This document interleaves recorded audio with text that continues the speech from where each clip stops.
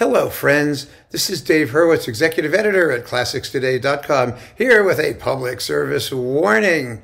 Now, recently, I did a discussion of the Klemperer edition Sacred Music Box, which includes one of the iconic recordings ever of Beethoven's Missa Solemnis. And some of you chimed in saying, oh, but there are better ones, including, well, the Vox one that some people talked about, which we'll discuss anon, don't worry, but also this one, which I happen to have sitting around, and I threw it in my little suitcase when I came back from Connecticut, so I could talk about it now. It's with the Cologne Radio Symphony Orchestra and the Chorus of North German Radio and the Cologne Radio Choir from 1955. It's a radio broadcast in perfectly dismal mono sound, and some people said, oh, it's better, it's this. It's not better. I'm telling you, it's not better. I want to tell you a story, you folks who are not hardcore, and some of you who are too, but a thing about these live historical broadcast recording things.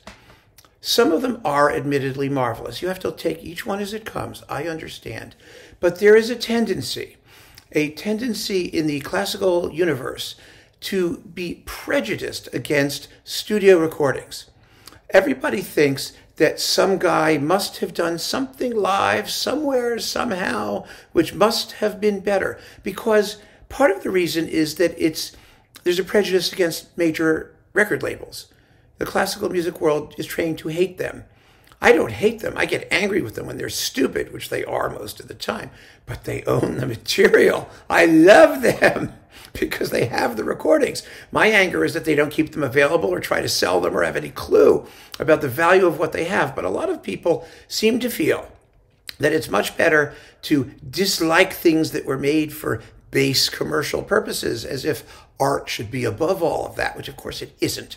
The fact is that the art world, the art business, classical music people, musicians, they are the cheapest, most miserly, money-grubbing, immoral group of people you'll ever encounter. And they do everything for money. It's all about money. It's always about money. And so is this, obviously. Klemperer was hired. He did a job. He made a radio recording, and now they're trying to sell it. And so the idea is that if you listen to this thing, besides the dreadful sound and the soloists who aren't as good, remember, that studio Missa Solemnis, who do you have singing? You've got Söderström, Marga Höfgen, Valdemar Kment, and Marty Talvala. I mean, wow. Here you have Anneliese Kupper, Sieglinde Wagner, who was just a compromeria, contralto mezzo, Rudolf Schock, and Josef Greindl, who's perfectly fine. But, you know, they're not as good. The choruses are not as good as the Philharmonia chorus. The orchestra is not as good as the Philharmonia orchestra. And the conducting, well, it does have some moments that go a little faster, like at the end of the Gloria. You know, that's something people listen to it and says, well, it has the spontaneity of a live recording with all the mistakes and all the slipshod ensemble and all the things that don't quite come off. And what's more, like I said, the sonics are mono and really dim. Really dim. The chorus sounds like sometimes way in the back. Sometimes they're like big and loud and blowsy. The rhythms are kind of slovenly. They're not articulated as cleanly as he was able to do it in the studio, even if it had to be a little slower. For better playing, better singing, better balances, better accentuation, clearer delivery of the text, here you get, okay, it's a little bit more exciting in a couple of spots. More exciting meaning faster. Faster doesn't always equate to more exciting, by the way. It's an A and B comparison thing. I think that there are moments in the studio, Missa Solemnis, that are unbelievably thrilling for their very deliberation because he doesn't go nuts. We have Sell to go nuts with those moments. And he does, and they're amazing. And it's live, and it's a billion times better than this. So my point is really very simple. Don't believe everything you hear. Do not become one of those crazy people who is running around trying to find the Holy Grail, the unbelievable performance by this guy out of all the live performances he ever did. Because what has become clear in the classical music industry over the past few decades, as especially the German radio archives and the BBC archives, all of these state-run institutions have been told that they have to make money.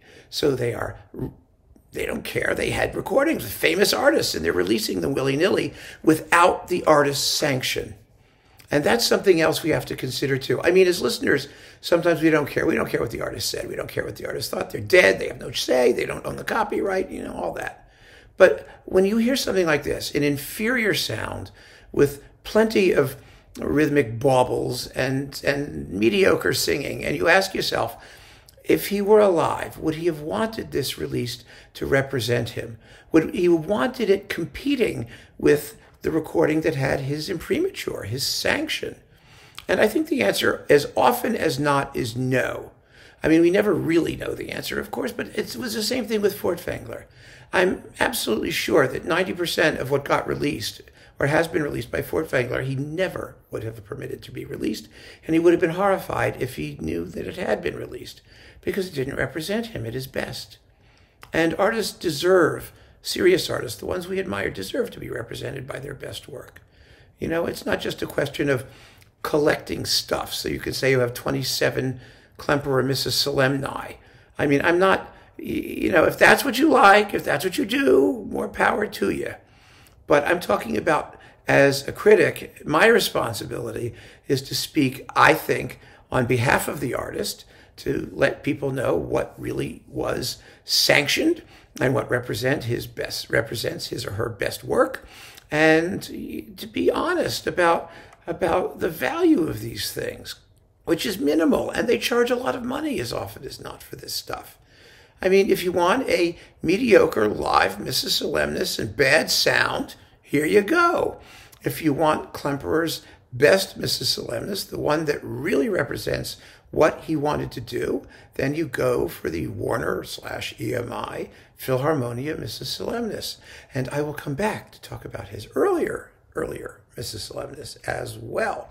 But that's a future video. For now, that's just what I have to say about this stuff. It's a cautionary tale, it really is.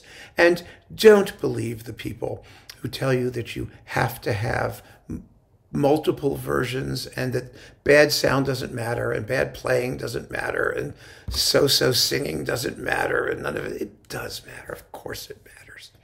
It all matters. It matters when you're trying to find the best. And I think we should always be trying to find the best. So keep on listening, friends. Thanks so much for joining me. Take care.